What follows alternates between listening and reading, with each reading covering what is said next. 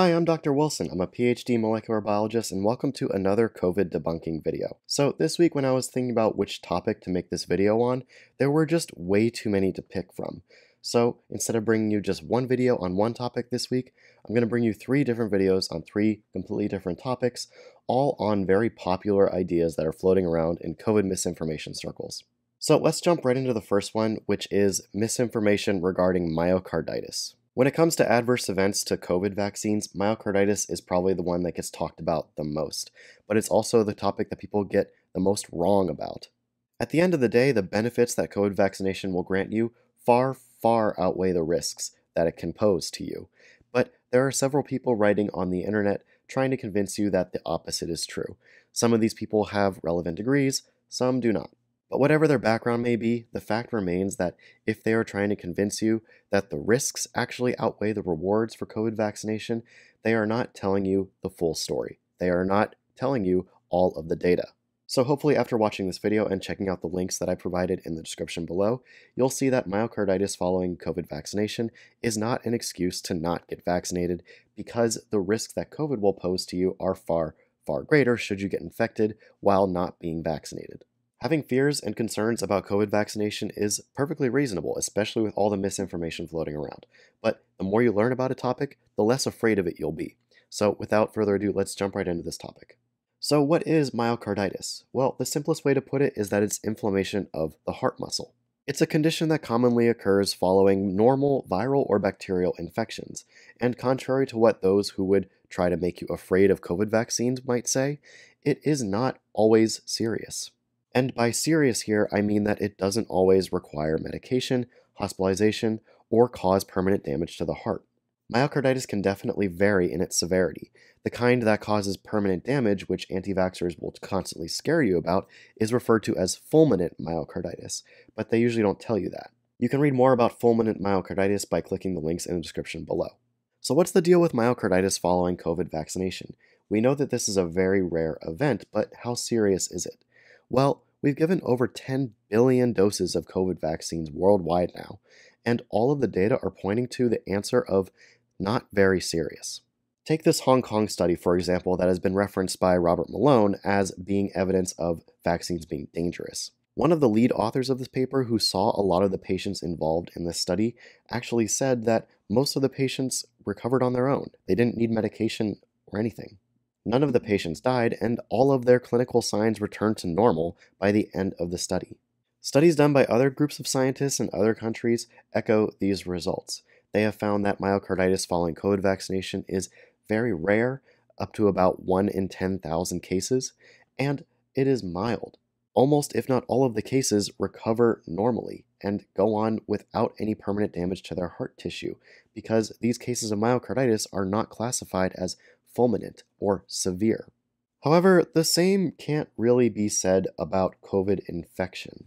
For example, a study recently published in Nature Medicine followed veterans for over a year following their COVID infection in order to see what kinds of adverse events COVID might increase over time. And they found that these veterans who had been infected by COVID had a substantially increased risk of adverse cardiac outcomes in the year that they followed them. Importantly, these adverse events were not at all limited to myocarditis. COVID increased the risk of several cardiac adverse events that are very serious. This included heart attack, heart failure, acute coronary disease, and much more. It's also very important to point out that the risk of these events increased dramatically the more severe the COVID case was. Hospitalized patients had a far increased risk of these events compared to non-hospitalized patients, and that risk went even higher if these patients were admitted to the ICU. And as we know, COVID vaccines are really good at keeping you out of the hospital and out of the ICU if you were to get infected by COVID. The risk that COVID can pose to your cardiovascular system has been known for some time. Several papers have documented this risk over the past few months, and I'll link them all in the description below for you to check out for yourself. So when people like Dr. Vinay Prasad are writing on Substack that COVID vaccines are very dangerous for children, make sure that you actually check out the paper he's referencing and see the full figure, which shows that more serious cardiac adverse events are much more common when it comes to COVID infection versus COVID vaccination.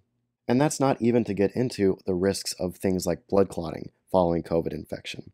There are so many different dangers coming with COVID infection that it is undeniable that COVID vaccination is much, much safer.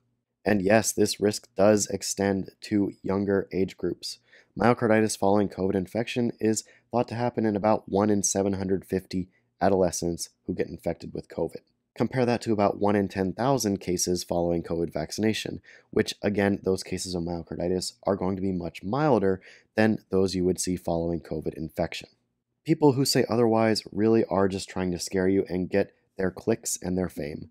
If you really dig into the data and look at what it has to say, it's not going to agree with the people who are trying to scare you. So please don't be easily swayed by people who are just trying to scaremonger. So at the end of the day, if you are worried about myocarditis or other adverse cardiac events, it is far, far safer to get vaccinated against COVID than to wait and become a COVID infection. If you're really stuck on this topic though, and you really, really are afraid of COVID vaccination, one option you can do in order to reduce your risk of myocarditis following COVID vaccination is to spread out your doses.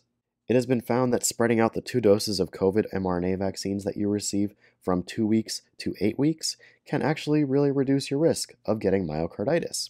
But the drawback to that is that you're not getting that really powerful double dose prime to your immune system. You also have less protection against severe disease should you get infected by SARS-CoV-2 during that 8-week period you're waiting for your second dose. So it is something you have to weigh, and if it's something that you really, really are interested in and will make you get vaccinated, then talk to your doctor about it. It's an option. In any case, it is far safer to get vaccinated than it is to get infected. The data could not be clearer about that. That's going to do it for this first video of the week. Again, all of the links to all of the science and information I talk about are linked in the description below, so you can check them out for yourselves. And if you like this, don't forget to subscribe so you can catch me in the next video where I'll be debunking some more funky stuff. See you then.